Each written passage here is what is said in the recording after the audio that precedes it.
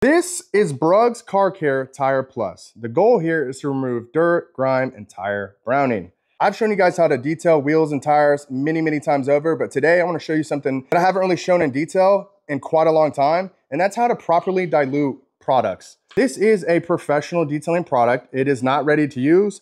It can be diluted, and if you do not dilute products properly, you risk damaging your vehicle and, of course, wasting the product. So I just want to take you over what that process looks like.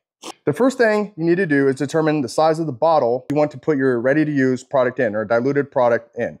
So in this case, we have a 16-ounce bottle. You might do yourself a favor. If you don't want to do all this math or you don't want to do anything, you can just buy a bottle that tells you exactly how to dilute and you're good to go. In this case, this product is diluted 1 to 3. So that means you would fill it up to this much with water, and then the rest would be your concentrated formula. But let's imagine that you don't have these bottles, and I'll show you kind of what that would look like. Knowing that you have a 16-ounce bottle, what you're gonna do is you're gonna say, okay, if my target dilution is 1 to 3, I'm gonna do 1 plus 3, that's gonna give me 4, and I'm gonna use that number 4 to divide by the total number of ounces that I'm trying to put in my bottle.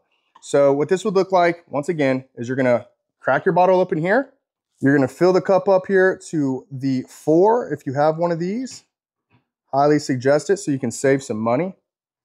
And then you can either fill your bottle up first, or what a lot of people do is they're just gonna fill the bottle up here, and then they're gonna fill the rest up with water. It's whatever you wanna do. It just depends on the type of bottles you have. And that's really it. Diluting properly is gonna protect your investments in both ways. It's gonna protect you from wasting product, and it's also gonna protect the vehicle that you're trying to detail so that you don't do anything that's gonna damage it long term. I hope this video helps, and if you guys want to get some of this Brug's Tire Plus, go ahead and click the link below. Also, if you guys want to see me actually put this product to use, tune in probably tomorrow. We're gonna be utilizing a bunch of different tire cleaners to do some different testing. I love you guys, peace.